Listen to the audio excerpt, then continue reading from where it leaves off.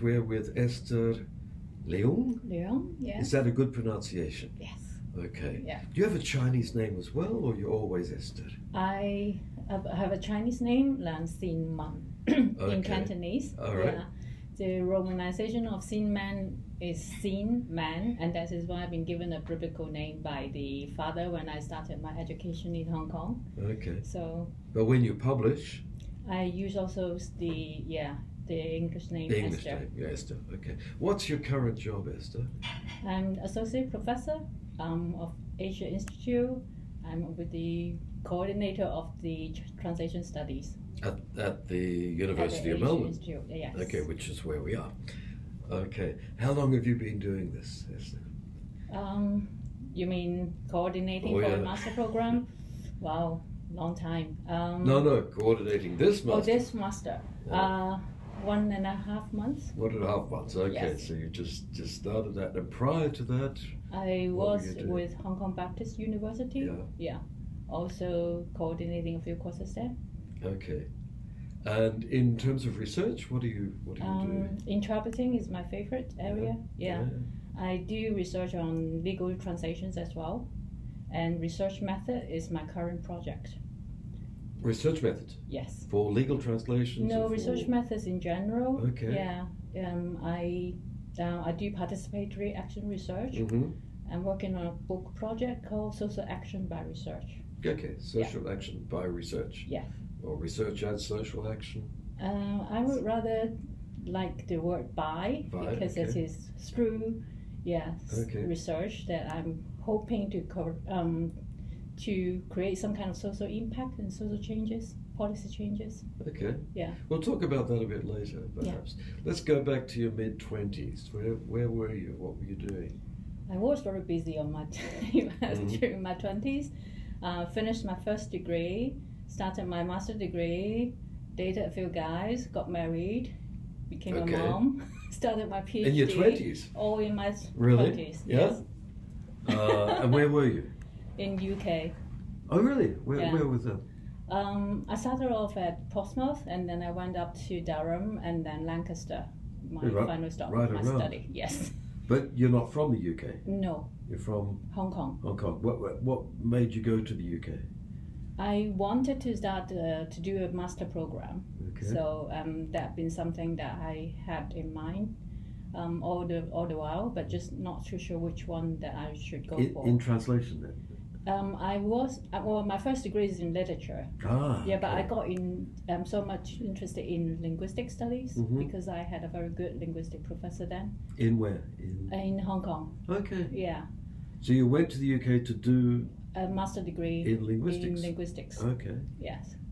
And then you moved to translation, or how did that I happen? then became a researcher for the Southampton City Council on ethnic minorities welfare. Really? Yeah. Okay. And that's how I got interested in legal interpreting, medical Okay. interpreting, welfare interpreting in the UK. So tell me about that. Were you were there employed as what then? As a researcher. Right. Yeah. But then you saw interpreters at work, or what? I did. What interested you? I became an interpreter myself as well. Okay. Yeah. With any training? Without any training, but that's something that I've been doing all along when I was young. Yeah. What, as a child interpreter? As a child interpreter for my parents, because Hong Kong has been a colony, right? So English was the only official language then, and my parents they didn't speak much of English, so Okay. I became So you were the child I didn't know that was interpreter. something that I was doing at the time, but Okay. it's just, yeah. And then you started doing it professionally. Yeah, when I was in the UK, when I was too poor to carry on my study, I just have to do any part-time jobs there to keep myself going. Okay. Yeah. So with no formal training. Without formal training then. That's good. No. That's all right. I started researching. I have no formal training in translation. That's all right. Yeah. Okay. I guess that's why it was so interesting. Yeah? Because you don't have to do things by the book. You just have There's to go no book. along and find out exactly. There's no book. Yeah. At the time, now there are books. Yeah. Codes of ethics. Yeah. Okay. So you were outside of academic life. Mhm. And what brought you back into academic life?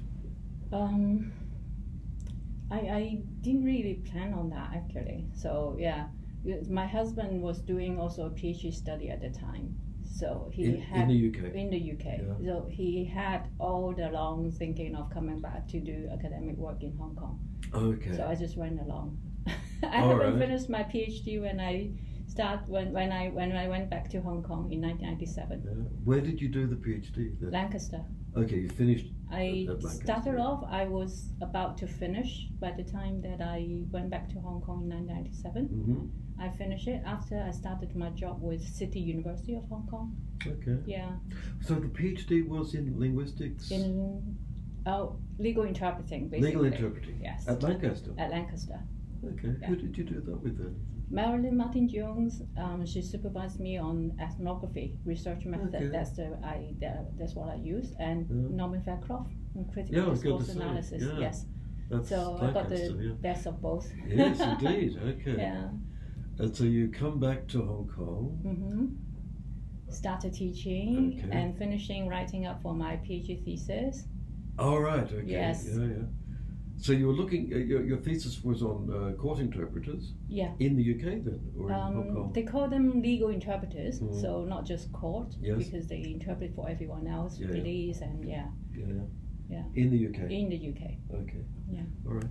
So in Hong Kong, did you carry on? I mean, what were you did. teaching then? Yeah, I was teaching legal translations, English for lawyers, and also, interpreting studies, and research method as well. Okay. Yeah, so Was that at Baptist?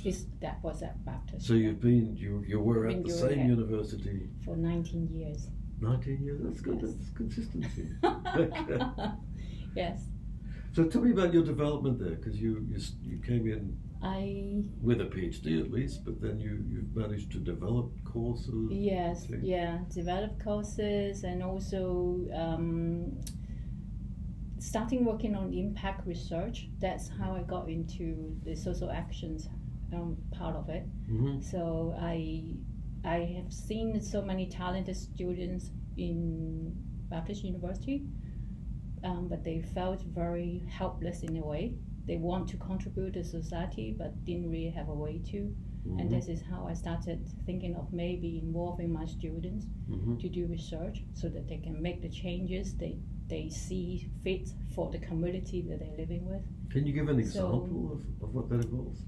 For example, the medical interpreters in Hong Kong, they were not recognized as professionals, but a lot of these ethnic minorities groups in Hong Kong, they are practicing interpreters for a long time. Mm-hmm. But they didn't have the training, so they didn't have the recognition. The pay was, horrible. Okay, yeah. So that is something that I've been working with them. So to develop these professional training courses, to train them become trainers. So the themselves. research would feed into training courses? Yes. So, okay. Yeah, so that they became trainers, and they also become what I call them agent of changes. Yes. So they started influencing people around them, getting people to do the training.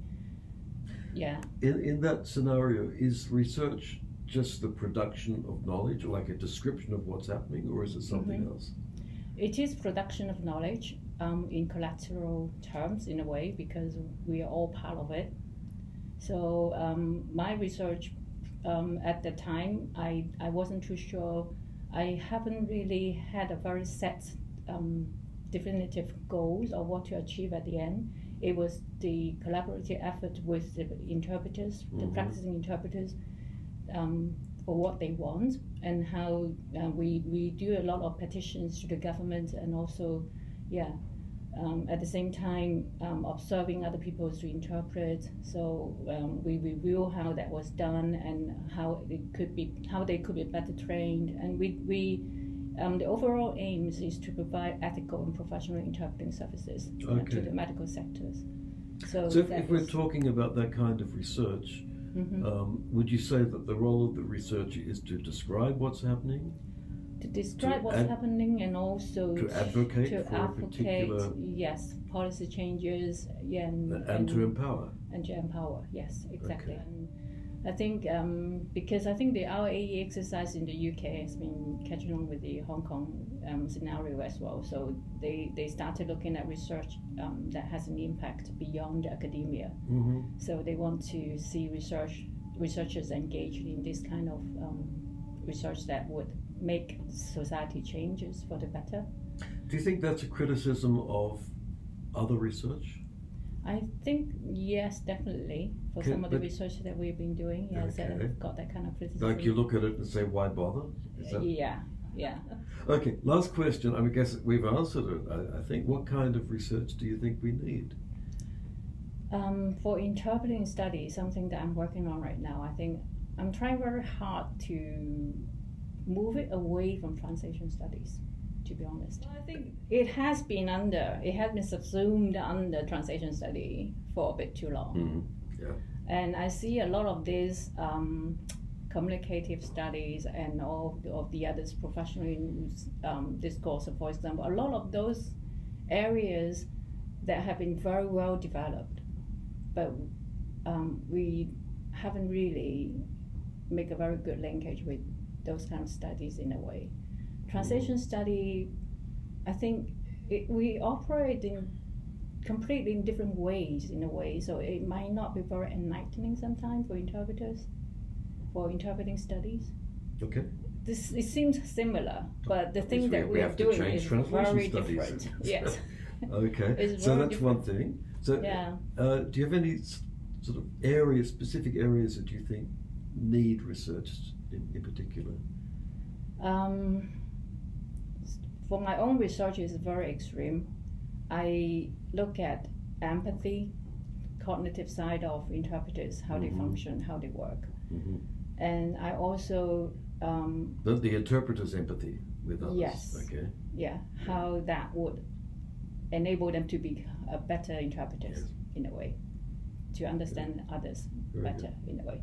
Yeah, and I also I'm quite interested in developing these big data ideas, for interpreters and translators study as well. So I've been looking at, for example, how to develop a medical interpreting apps. Yeah.